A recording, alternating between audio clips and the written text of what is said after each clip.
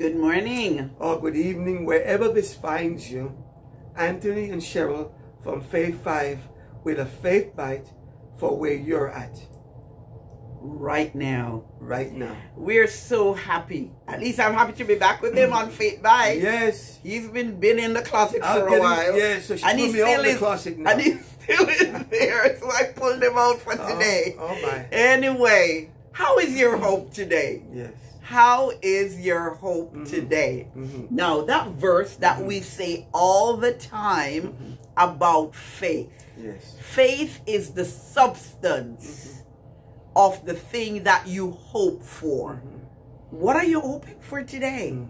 What is it that you're hoping for today? If faith is the substance, then therefore faith is really the manifestation of what you have been hoping for. You hoped for this and it happened. So let's break it down for a few moments if we can, because you know, when we say to ourselves, there is no hope in the situation, things won't change. Wow. As I see, this is just the way life is. This is earth runnings. This is the world system. Boy, as long as I've known myself, this is the way things are. Everywhere in the world is bad. Nothing can get better as long as we are saying these things. What you're saying to yourself is that there is no hope for any change. And when there is no hope for any change in my heart, or I don't believe in any hope, then I have no substance to guarantee that there will be any faith in me to believe God for any change. Wow. You got to understand that for some people, there is always hope. And for other people, they just realize that there is no hope. Yes. So they get on with life just the way things are. But there are others who believe and have hope. So that's why I want to share with you today how important hope is. Because without hope, that's right, we won't have the substance of faith. And without faith, you cannot please God. Wow. So we're going down to the deep DNA of faith. Wow. Faith cannot survive where there is no hope. And hope can't survive if you don't believe in your heart that what you've experienced, what's going on in this world, it can get better. It can change. It can change. And in fact, what's going on in this world, guess what? You're seeing it from your eyes. All what the world and people are telling you. So, we're going, he said deep a while ago. He always does that. And I try to bring him up a bit, you know. But the thing is to be present to where we are. And the thing for me this morning, what I want you to take away from this is that it starts with me. The woman in the Bible that said, if I could only touch the hem of his garment, then I would be healed. She was hoping, and so her hope moved her to do something that became a manifestation for her. And then faith. That's right. Then faith in God will arise because there is hope in my heart. Jeez. Take away any hope for change. Wow. You cannot have faith. And without faith, James says, you can't please God. But also you act on faith. That's right. Based upon your hope. Wow. So you must always be around people that have a hope that things can change. Yes. I'm not saying to you, ignore reality. We're saying to you, if you have no hope, it doesn't matter what the Bible says. It doesn't matter what the scripture says or what people say to you.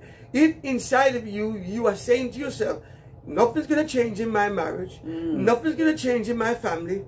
My finances are like this. My health cannot change. Then when you take away that, you cannot turn around and want to have a faith to believe God. That's why I love the scriptures in here, where the man over 38 years of his life, I believe he was still hoping that one day, one day, an angel will show up.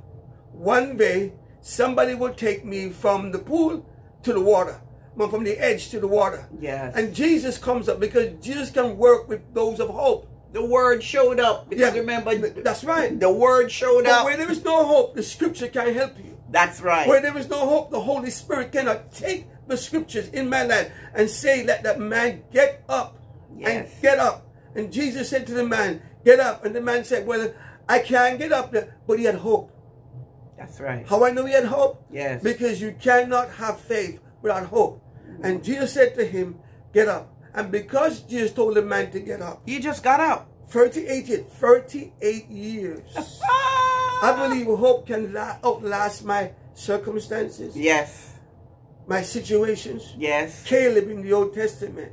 Joshua in the Old Testament. Come on. There is so many people that Abraham hoped and believed God, and one day the Lord came to him and said, a year from now. Wow.